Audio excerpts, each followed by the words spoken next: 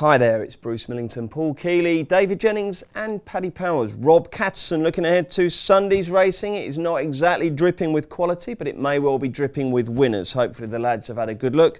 We'll start at Naas, the big race there, the 4:15, the Goffs Lacken Stakes. It's a Group 3. I don't think we've got betting, Rob, but hopefully we've got a winner from you.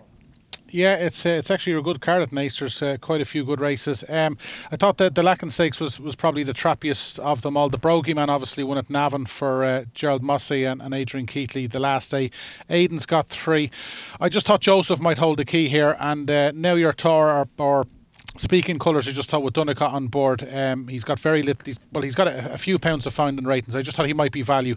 Joseph's horse just starting to fire, so I just thought he might be one, but it's very trappy. Very trappy according to Rob. Is it trappy in your eyes, DJ? Bruce, you're being very harsh here on Naas. This is dripping with quality. Oh, good. Yeah, you've got a listed race at 240, you've got a listed race at 315, you've got a listed race at 345, you've got a Group 3 at 415, and then you've got a really good handicap. So I take it back. Yeah, it's like a tap. It's dripping a little bit with quality. But I think the one I really like, and it's actually an English horse, is Chessman in the 240, the Owenstown Stud Stakes. It's a listed race. Now, they're all quite evenly matched here, and Chessman's only rated 100.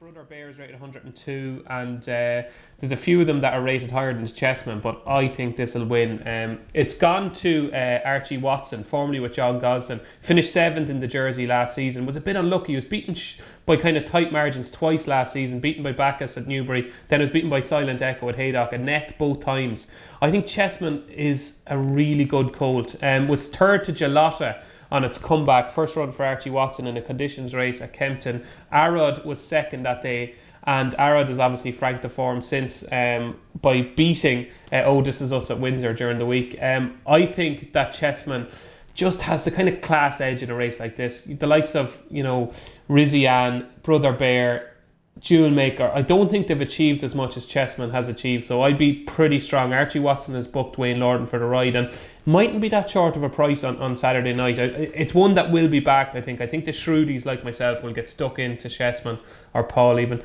So that is in the 240, and the other one, Sergei Prokofiev, will obviously be an unbackable price in the 315, but the stuff coming out of Ballydoyle is that this is the second coming of Jesus Christ. It's not Sam Crow, it's Sergei Prokofiev. Did I pronounce that right? They think he'll win the Coventry, and he will win the Rochestown Stud Stakes at 315, and in the 345, this is a really interesting race. You're certainly not like a tap, are you? You can't turn you off, can we? Jesus Christ. You can. Will I shut up now? No, go on. All right, in the 345, So Perfect is going to be short here for Ryan Moore and Aidan O'Brien. But don't be surprised to see a hell of a run from Surveillance, who was second to Andre Amar at Dundalk, but only got the message really late there. I think she's a filly with a big future. That's Surveillance in the 345. That'll be a huge price. But it's all about Chessman for me at Naas on Sunday, Bruce. When you're doing your wedding, and you do the ceremony, and you plan, and who's going to do what when, the band are going to start at 9 o'clock. How much time have you put in for your speech? Well, see, this is the thing, Bruce. Everybody is going to be coming to my wedding expecting this really long speech. And what expecting or dreading? Yeah, well, dreading probably, yeah. See, that's the point. See, I don't want them dreading it, so I'm going to keep it really, really short. You're incapable. Keels, do you fancy anything at Naas? I was quite interested in that Speaking Colours as well. So, it was trained by Michael Botti last year, and he said he thought it might be a Commonwealth Cup horse for this season. I don't know where they moved him, but it hasn't done him very harm, judging by his return when he just got beat. And I think he'll come on for it. So. OK, Rob, anything else on the Naas card that's dripping like a tap with quality? Yeah, well, if you do fancy Sergei Prokofiev, we're fourth for the Coventry, so if it's true what DJ says, take that. It'll be probably 4 to 6 on Sunday night. I thought Dermot had a good chance in the opening Fillies maiden. Ladjidal, she's an Oaks entry. Dermot's got a 22% strike rate with his 3-year-old. Dermot to you, is he? Or Mr. Weld or Dermot Weld, whatever you fancy. But yeah, Dermot Weld, Ladjidal, 205. She's an Oaks entry. Thought she could go well. And in the 5:15 Gunmaker, he's one of 2 for Gavin Cromwell. He wasn't fancied when he won at Dundalk on his first start for Gavin, and Wayne Lorden's on board, so he's only £9 higher, but I think he could win the 5:15. DJ, do you know Sergei Prokofiev's greatest hit? I didn't even know what he was. He's a composer. I'll sing it. It's the one that a lot of football teams come out to. Da da da da da da da da da da da da da na na na na. You know that one? Oh, bizarrely, not because of you singing it, but I actually think I do. Okay, jolly good. Yeah. Keels, we've also got racing at Limerick, Stratford, Market Raisin and Ripon this Sunday. Have you dug anything out for us? One each of the British, 5 o'clock at Ripon, Captain Lars. It's very horse this. He went down £11 on turf last year from 83 to 72. And he then went back up on the all-weather only up to 82. So he's £10 lower on the all-weather he's £10 higher on the all-weather than he is on turf. And on his best form, he's a £6 better horse on turf than he is on the all-weather. He actually returned to turf last time, was 4th at Catterick, but from stall 9. I think he has to go well. He's also got a £7 claimer on. Takes him down to a very low mark in a bad race. I think he'll go well. Finger on the switch, one of my previous cliff horses that I kicked off the cliff just before he won at Huntingdon last time at 8 to 1. I think that'll go well again at Stratford. Likes good ground, looks like it's come back to form and still well handicapped. And in the 350 at Market Raisin, Sky Khan, 9-year-old that's been well handicapped for ages, ran from £3 out of the handicap at Ayr on Scottish Grand National Day, finished second to Moon Racer.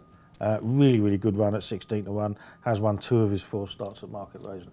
Thank you, Keels. Anything else from you, DJ? No, I'm petrified. No, it's all right if you got one. I did have one. I was going to shut up, but it's one against Paul in the 350 at Market Raisin. I thought Midnight Maestro would win that for Alan King, owned by JP McManus. I don't think we've seen the best of Midnight Maestro. It was beaten last time at Plumpton, went off favourite under Wayne Hutchinson. Travelled like a good horse, I thought, there for a long way. Was second to Rothman. It was beaten 6 lengths in the end, but I thought it ran better than getting beaten 6 lengths. I thought that was a decent enough race, as good as this race, and he's only gone up £1 for it. So I think maybe a track like Market Raisin could be better suited than Plumpton. So Midnight Maestro in the 350. Good man. Anything else from you, Rob? Yeah, 3 at Limerick. I thought Roshan should take plenty, beaten in the beginner's chase at 3:45 or 3:35. He bounced, or he a good reappearance when he won on the flat. Thanks for teeing the 4:35. The mare's chase, she was just touched off at Killarney earlier in the week. And in the bumper at a big price, Russian Soldier. There was an awful lot of money for this lad when he ran at Navan. He disappointed on that occasion, but it was money from shrewd judges. So Luke Comer's Russian Soldier in the 5:35 at Limerick on Sunday might be one to get you out of jail. Lovely. That sounds like a very strong tip to end the show with. Rob, what's the weekend hold? It's always the same for you, isn't it? Working both days. Well, myself and DJ were off golfing earlier in the week, so I'm office bound anyway this weekend. I don't know about him. You're what? You're office bound? Oh, right, I see. Yeah. Who won at golf?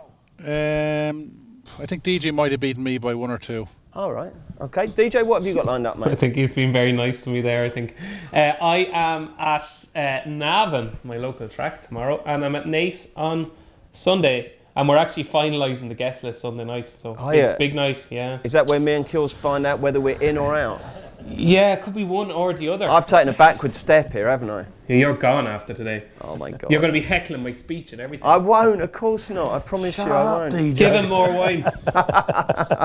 Okay, mate, listen, honestly, I know you've got 38,000 cousins, but I'll come to the night, do. It's not far to come, is it? Keels, I guess you're shooting off to Windsor in a minute to pitch your tent and get a nice spot for the wedding. Yeah, absolutely, yeah. I mean, I love all of that. Did you see that Brian Bilston poem? No. So I read it out. It's bloody funny. Is it rude? No, it's not rude. I just really liked it. You do know that the jelly, we're her favourite paper here, yeah? You're not going to nose that up? No. It's quite funny though, but okay. it's worth a read. It's worth a read. Here we go. Your invitation is most kind, but with regret I must decline to watch your wedding on TV. I have a clash that day, you see. My diary contains a note to coat my head with creosote, then count 10,000 grains of sand. I do so hope you understand. But even then, when that is done, there's a project I've just begun to sort my bookshelves once again, this time by ISBN. I'd love to watch, if not for that. I'd even plan to wear a hat, the kind which I might pull right down to block out sight and muffle sound. The one before I messed up too, the last time you lot had a do. I double booked just like a fool, watching mould grow as I recall. I hope this doesn't spoil your day, it's unavoidable, like I say. The highlights I would watch instead, but I'm listening to The Queen is Dead. Little editing decision to be made before this goes out there. What are you doing, Keels, then? Well, I'm not watching that, but I have to be out of the house because the missus and my daughter do want to watch it. So I'll be watching racing somewhere, feigning interest in the FA Cup final later on, and then drinking. Okay, and Sunday? Recovering probably. Excellent. Okay, jolly good. Thank you, chaps. That's the OBE gone out the window. We're back on Monday. Well, I'm not back on Monday, but I think Maddie will be back on Monday to look back on the weekend and ahead to what we've got coming up. So do join us for that. And if you enjoy the podcast, please do rate, review and subscribe on iTunes. Success ain't earned, it's bought. That's why at Paddy Power, we paid the big bucks for the best tech nerds in the world to develop our new, fastest ever app. Download the new app from the App Store or Play Store now. 18+, begambleaware.org.